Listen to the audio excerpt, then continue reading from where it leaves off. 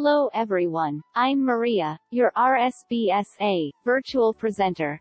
I'm here today to talk to you about georeferencing. Okay, let's start this geo stuff.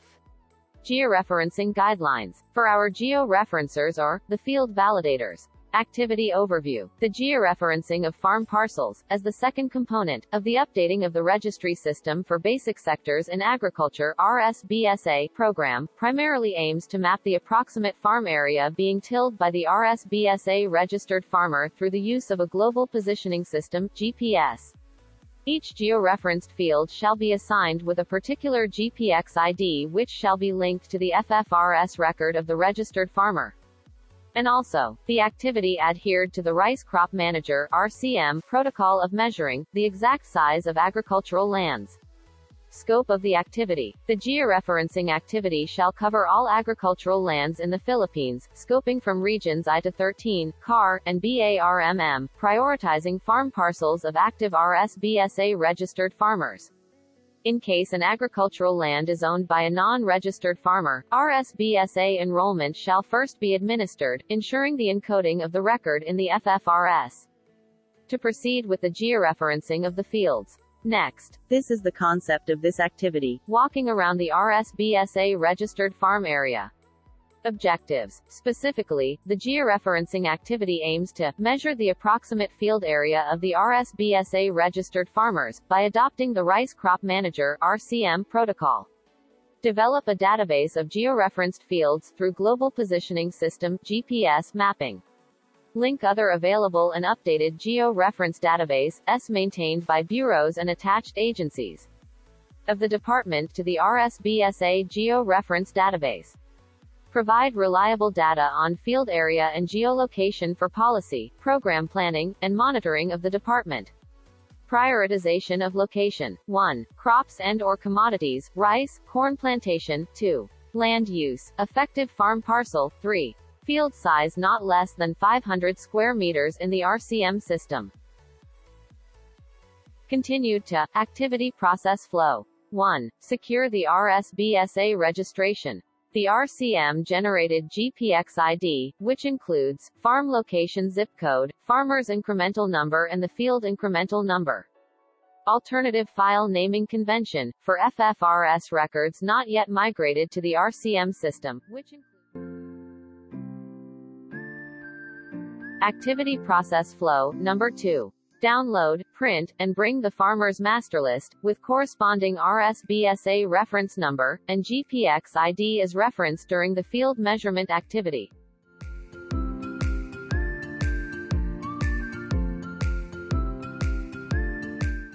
Activity process flow. Number 3. Coordinate with the LGU officials, see, MAU and barangay, of the target locations for georeferencing.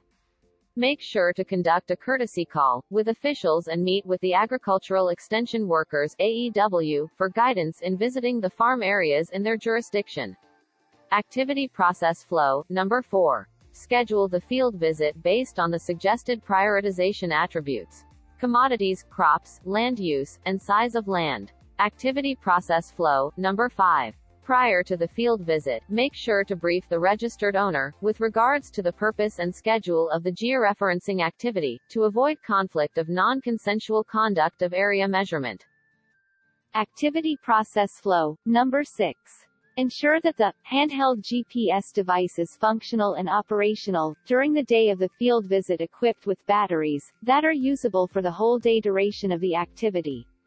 Number 7. Set up the handheld GPS device using the recommended setting on the RCM protocol.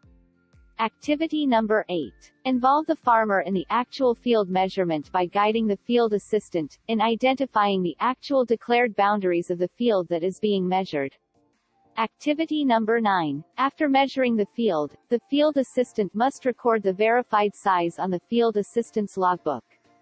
Make sure to affix the signatures of the farmer and AEW as proof of consent and certification of the data collection. See the sample of logbook of field assistant, or the geotaggers. Activity number 10. After signing the FAS logbook, the field assistant shall issue the RSBSA georeferencing stub as proof to the farmer that their field has been successfully measured. Here are the georeferencing materials.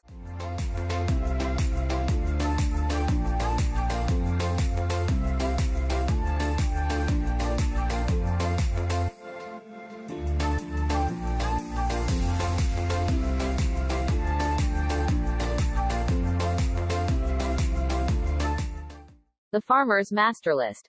The Georeferencers Logbook, or the FFRS Logbook, where we are using our tablets, for the Kobo Collect application.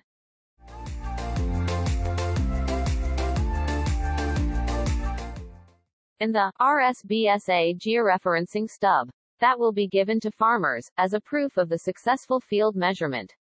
Those are the georeferencing materials and equipment. Now, let's go to the georeferencers or FFRS roles. The field assistant shall act as geotagger and encoder, and shall perform the following functions and responsibilities. First, arrange schedule of farmers to be geotagged, and prepare necessary device and supplies that will be used during the field visit. Second, collect data from the RSBSA-registered farmers, prior the actual field measurement.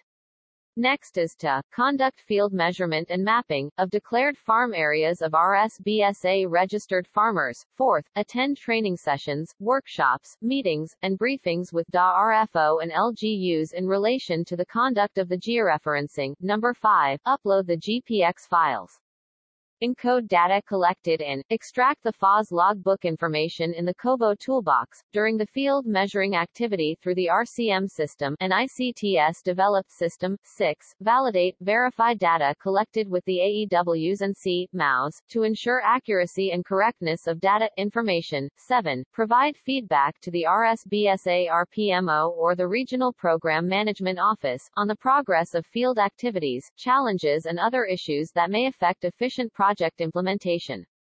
And lastly, prepare and submit periodical work plans and accomplishment reports to the RSBSA RPMO supervisor.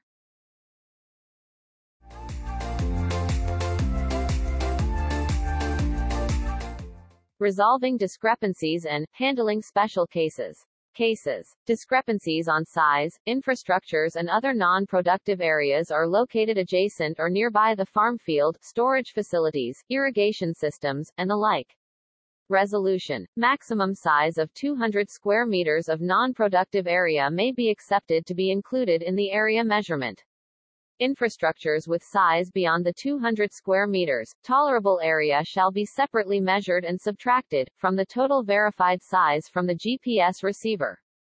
Field measurement technique taught by RCM team. Measuring fields with non-productive area within the field. See the excluded non-productive area during measurement. Case 2. Overlapping GPX tracks. The FA identified that a GPX track is overlapping with another GPX track.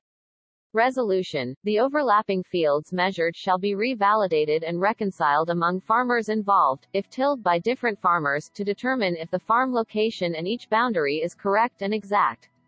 The FA can also refer to the ownership document, S, as proof of land ownership and boundaries. Next case, georeferencing undeclared farm fields. Farmer requested to include additional field S, they are tilling aside from the declared fields during the enrollment. Our solution to this, the field assistant shall measure the additional field upon verification of the proof of ownership of the land.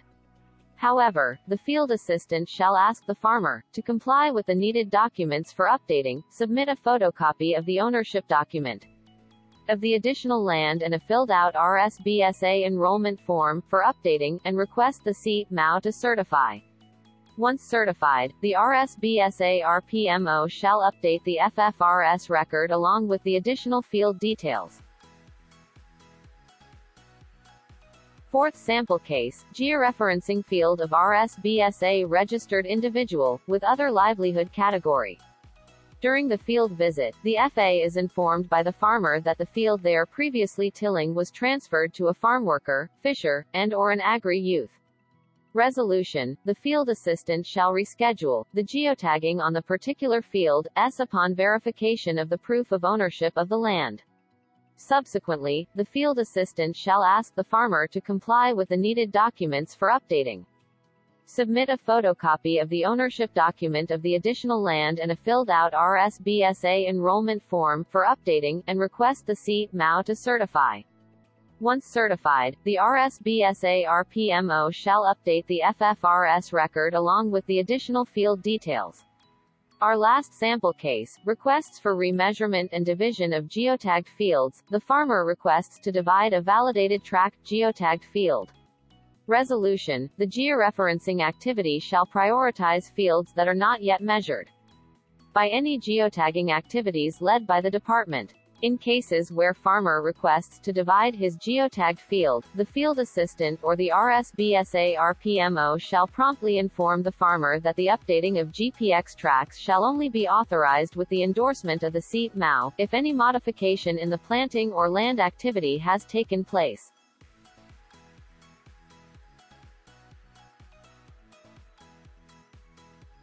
Any questions?